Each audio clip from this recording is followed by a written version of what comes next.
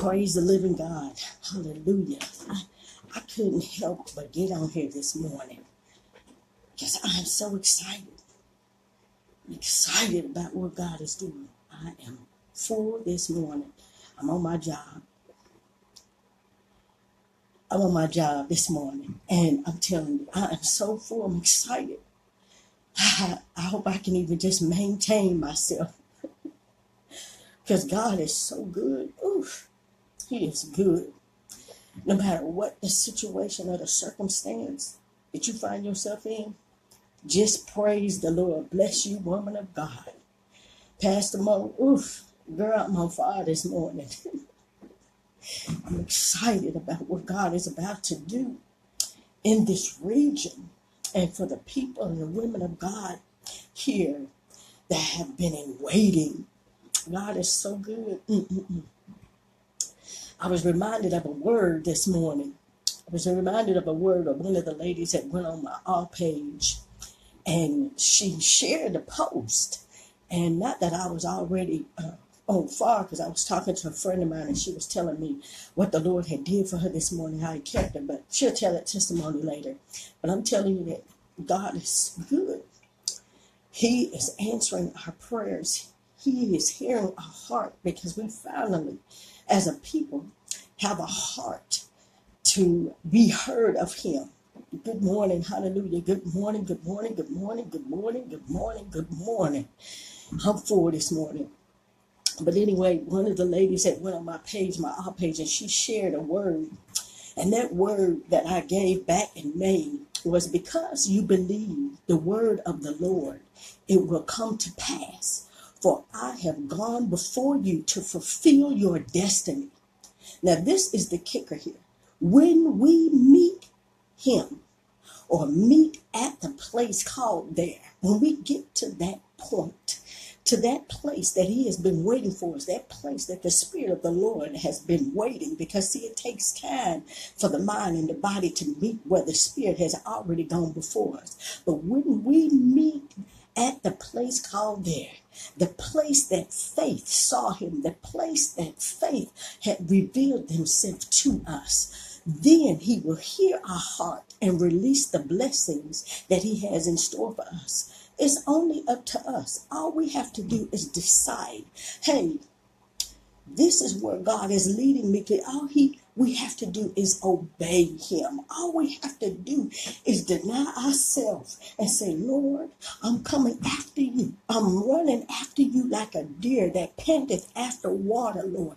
I long to be in that place. I long to be in your space. I long to be in the atmosphere, Lord, of where you are, where you reside, where you will overshadow me. Because even though He's with us at all times, there is a specific place and there is a time that we can meet Him.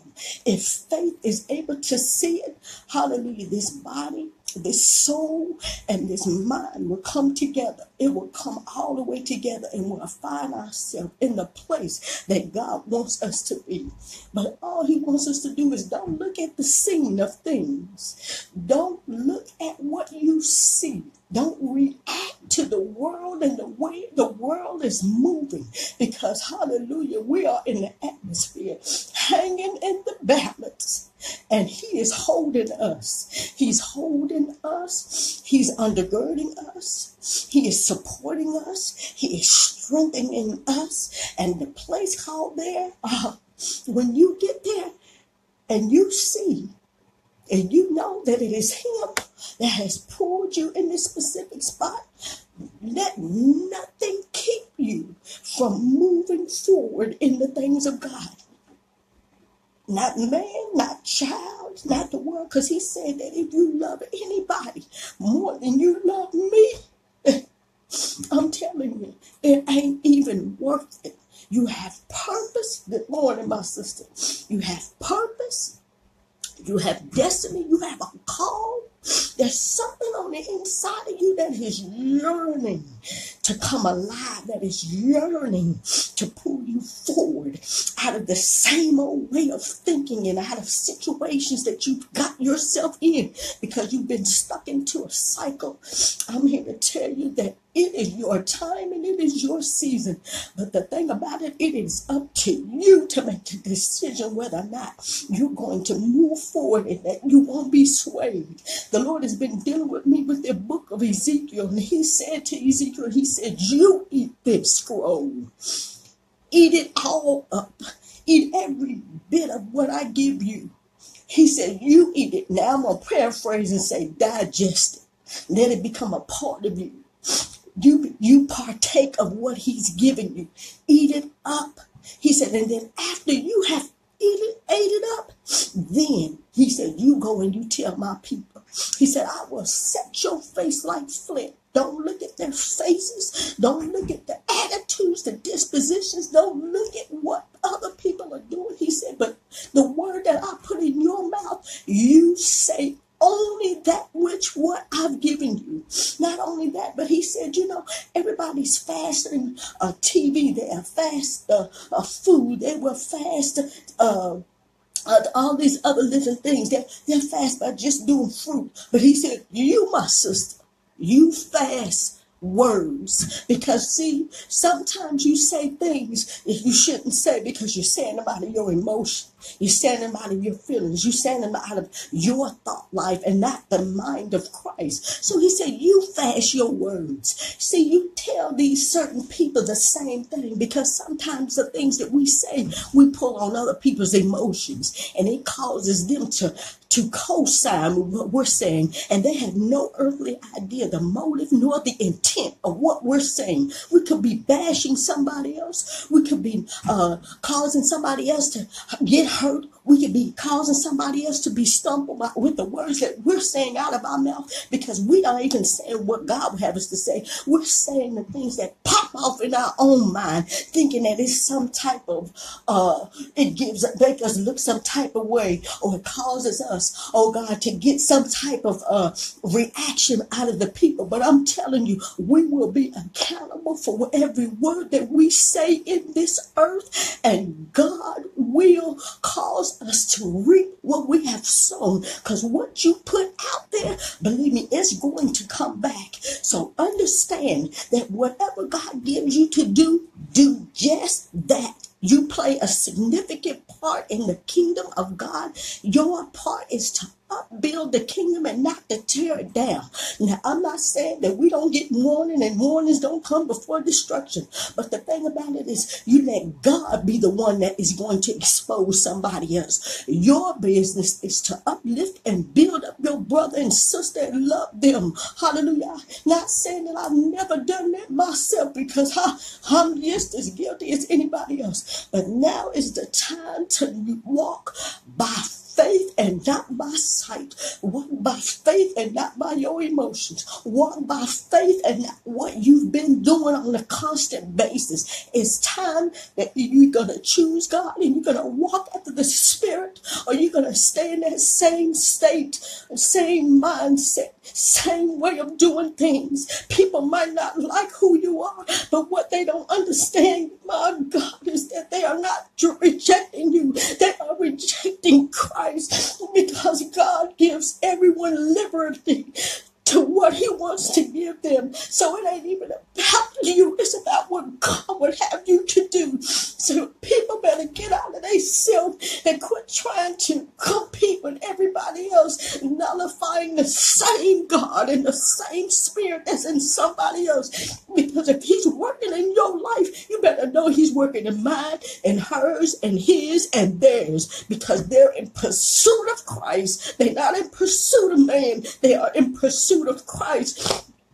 So we better be careful of things that we are doing. It is time for us to step up to the plate, study to show ourselves approved, a worker that needeth not be ashamed, for we are the workmanship of Jesus Christ. So if you got a desire to serve and seek him, you better understand what that desire is and who it is for, because it has nothing to do with you. It has everything to do with your brother and your sister. But what God has put in you, it is for somebody else. That's all I got to say. Be in pursuit of Jesus Christ. Step out on faith and cause God. You better go somewhere that you are being fed and that you are being encouraged and that people see and know what you're working with so they can cultivate the gifting that is on the inside of you. God leads us to where he wants us to go. It is up to us to stay and to get up under somebody to be able to submit, because that is your trial and that is your testing time to see whether or not you're going to do what you say you're going to do. It is up to you. You have to make the decision. Nobody else can make it for you. It is you that is going to stand before Christ. You came in this world by yourself and you're going to go out of here by yourself. So it is up to you to work out your own soul salvation. Quit looking to the left and the right. Quit worrying about what people say to you. Quit worrying about somebody else, because you're going to miss it and you're not going to be prepared. You're going to either be the version that has enough oil or the version that's going to be begging for oil. But I'm going to tell you right now, I'm in my place and I'm going to stay in my place. So that word again today is this. That word again today is this: because you have believed the word of the Lord, it will come to pass. For I have gone before you to fulfill your destiny. When we meet at the place called there, when you can meet him at the place called there, that place, that faith saw me, says the Lord, I will hear your heart and release the blessings I have in store for you. It is up to you to run after God like a deer panteth after water, because nobody else can take your place, and nobody else can do what God will have you to do. The body is fitly joined together, supplying one to another with the things that we have need of him for such a time as this. I also want to tell you about an event I'm having, and it's called the birthing room. The birthing room. It is time for us to birth out what God has called and instilled and put in us for us to do. Not to be afraid. You cannot be afraid. You cannot operate off of fear and trust God at the same time. You're going to have to choose whom you're going to serve, and you're going to have to make a decision to go 100%. Ain't no shucking and jiving. You've been shucking and jiving all your life. So it's time for you to make a decision to do what God will have you to do. It is called the birthing room. It is October the 7th. It's going to be at 10 o'clock a.m. It's going to be an all-day event. Come, get what you need, leave. If you want to stay, hey, stay. Because we are looking to have a wonderful time in the Lord. I have a powerful speaker coming from Winchester, Virginia, Apostle Teresa Sharp. And I'm telling you, this woman is a true woman of God. She is a true prophet of God. She is an apostle, and she has been ordained for such a time as this to cause a birthing to take place. Come on out and see us and visit with us. That's October the 7th, Saturday, October the 7th at 10 o'clock in the morning at the Hilton Garden Inn, Louisville Northeast. That's at 9850 Park Plaza Avenue, Louisville, Kentucky, 40241. Any information, inbox me. You can text me, 812-989-6483. Come and get what's due. You. In Jesus' name I pray. Have a wonderful day in the Lord. Because you know what? I'm full, and I plan to stay full all day long. In Jesus' name. I love you guys. God bless you. Bye-bye.